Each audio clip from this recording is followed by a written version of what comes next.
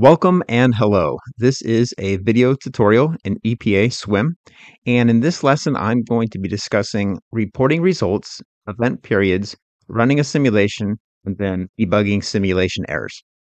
All right, let's go ahead and get started. What I have on the screen is the welcome screen, which may appear when you open up EPA SWMM for the first time. And if you don't, you can just access that by going up to Help and then Welcome Screen.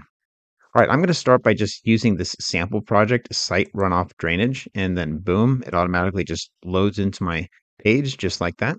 And just to be safe, I'm going to go up to File, Save As, and then save this project into a different directory. Okay, I'm going to save it right here. It can have the same file name, that's fine, and click Save. So what I want to do first is click on Project over here to the left. This is the Project Browser tab. Then click on Options. Now what you're seeing down here are the different simulation options. We covered simulation options in the previous lesson. That's lesson 7. I'll leave a link in the description if you're interested in that, where I cover general, dates, time steps, dynamic wave, and interface files. In this lesson, I'm going to finish things off here by talking about reporting results and event periods, as well as running a simulation, what you see on the screen, and then some of the common errors you may see in debugging tactics to fix those errors. All right, so let's get started. Reporting options is right here. This is which results you want to report.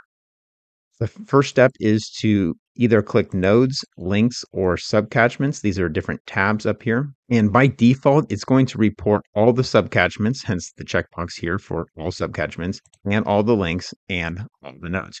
But for instance, say you only want to report a subset of all the nodes, and what you do is go ahead and uncheck all the nodes and then select the node like junction J3 and then click on the add button, and J3 has now been added to this list of junctions or nodes that we want to have reported on. We'll do the same thing for junction 4 and add junction, what is this, junction 5 and add. So, oops, looks like I added junction 3 twice. Click on junction 4 and then add. Okay, so to remove a junction, I select it and then I click remove.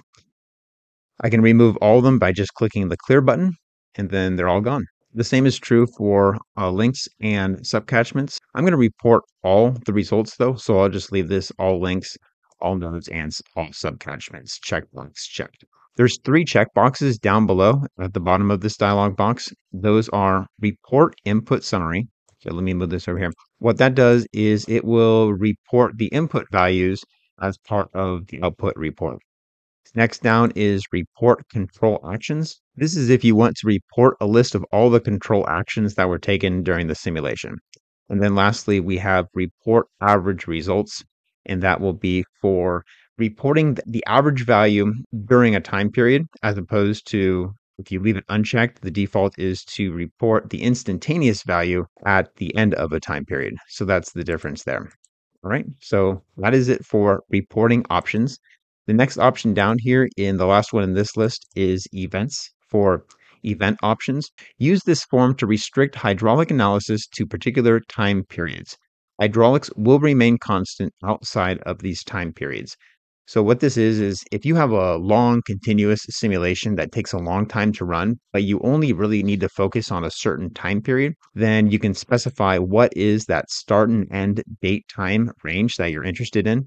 And only during that date time range that you specify will a full unsteady hydraulic analysis be performed. To add entries to this list box, you're going to use the controls down below.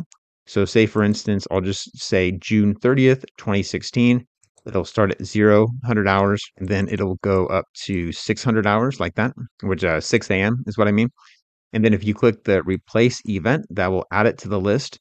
It will basically replace the current highlighted row with the contents that are in the form fields. So if I wanted to overwrite these values, I would just go ahead and change these numbers, click replace event button, they'll get updated. But if I wanted to add a new date time range to the list, I'll go ahead and select the empty row right here and then add my numbers and then click replace event. Okay. I can also delete an individual event. If I select that event, click delete event, or the delete all events button will delete all the records in this list box. All right, now we're ready to run a simulation. So to do that, I'll just click on this lightning bolt button right here. Boom, simulation has been run. So I'll click OK. Another way to run the simulation is to go up to Project and then Run Simulation, or press the F9 button on your keyboard. And then again, the simulation was so fast, it's already done. We didn't have to wait for a progress bar, which may be the case. In fact, if I bring up the user's manual, here is a dialog which will come up onto the screen during the computations. It'll say computing right here. You'll see a progress bar going across the way, and then you'll see the simulated number of days and hours that have already completed. You can stop the simulation during the computation if you want by clicking the stop button, and you can also minimize the run status window. If you do click stop, you'll still have access to view the results up until the moment that you stop the simulation. There is also a status colored flag down in the status bar. So let me click OK. We'll come back to those numbers in a moment. We have a green flag that's showing right now. That means that results are current. The simulation has run and the results from that simulation are consistent with the model inputs. However, say for instance, I changed some model parameters here, then the flag would turn yellow because the model results don't accurately reflect the inputs of the current model. So to do that, I'll just make a small change here. I'll increase this subcatchment S2 size. What is it? 4.74. How about 4.741? And when I click enter to change that area, the flag should become yellow. Okay, so now it's yellow. And if you were noticing earlier in the lesson, before I ran the simulation, it was a white flag, which means that there is no data because no simulation has been run yet. Lastly, a red flag means that there's an error message. Speaking of errors, let's talk about troubleshooting. When a simulation terminates prematurely due to an error, the status report will describe the error. So the report is report and status. There's all sorts of numbers and results right here. We'll get to that in just a little bit. The user's manual in the end, which is back in Appendix E, lists out errors and warning messages. So we have everything from memory allocation error to elevation drop exceeds length for conduit such and such error. There's about 10 pages of errors if you go through this PDF file. And if you don't have the PDF file, that's fine. You can just go up to Help, User's Guide, and then in this left menu, click on the plus next to References to expand, and then click on Error Messages. The error messages here are categorized by their type. There's runtime errors, property errors, and so on. So let's go ahead and look at a few. These are some property errors. Each error includes a error number and then an error title, as well as a description. Some of these titles have the XXX to basically be placeholders for specific IDs. For instance, subcatchment XXX is actually going to be the name of the subcatchment ID, unless, perhaps the ID is XXX, but you get it what I mean. So here we have invalid length for a conduit such and such. If the conduit length is 0 or a negative number, then you would get that error. It would tell you exactly what to change. So that's pretty straightforward. I scroll down a little further here, and here's another one. Node such and such has more than one outlet link. So this could help new modelers understand how EPA SWMM is expected to structure the network. A node cannot have more than one outlet link. And then here's another one. Divider such and such does not have two outlet links. So it's expecting a divider to have two and exactly two outlet links. Let's see. We have format errors. There's also file errors. File errors are related to files, of course. So for instance, if your file cannot be opened or it cannot be written to, for instance, privileges are not allowed for the particular user, that could be a problem.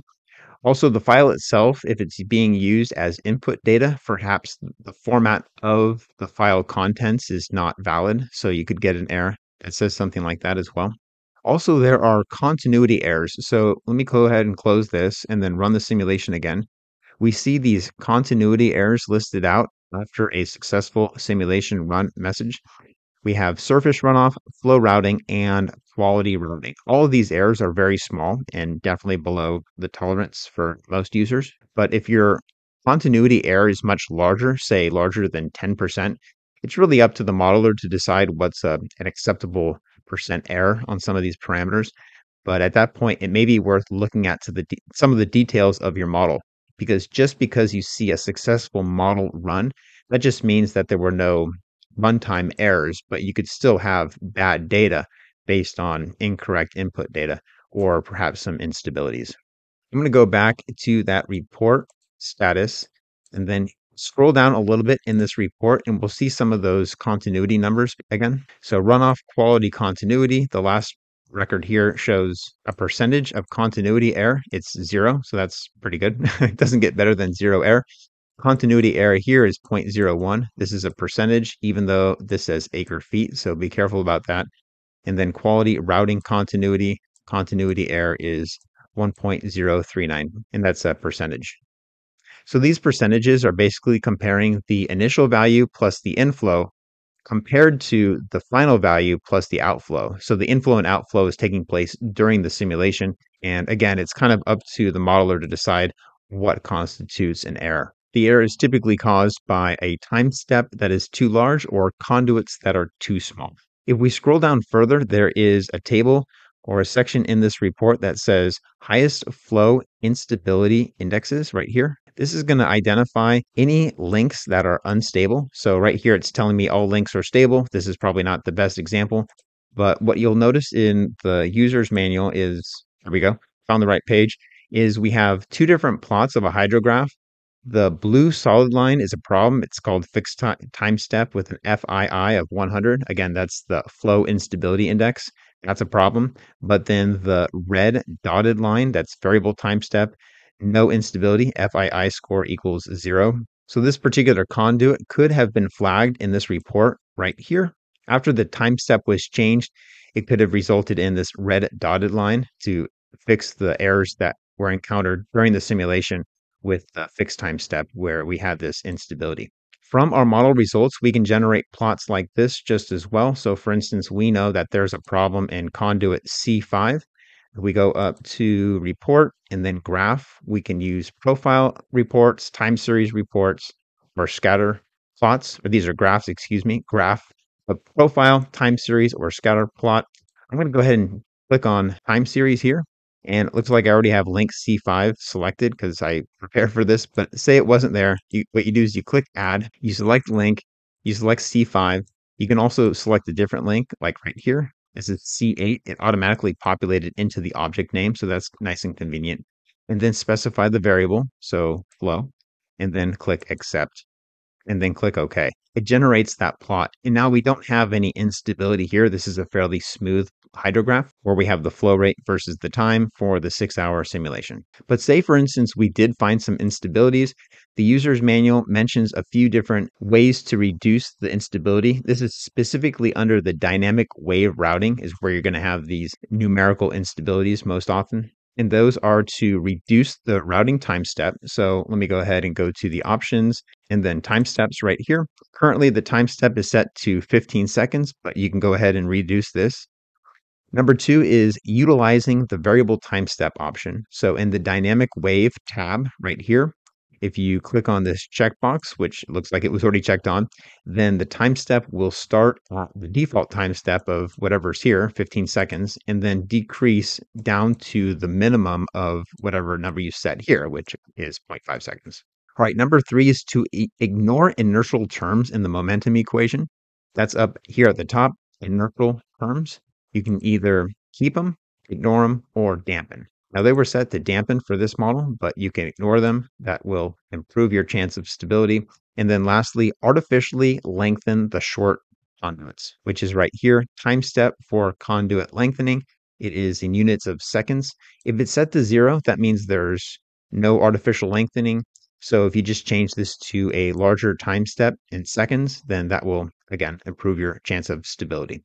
Well, that's it for this lesson. What we talked about was reporting results, event periods, running the simulation, and then reviewing some results and looking at some of the potential errors and ways to avoid them.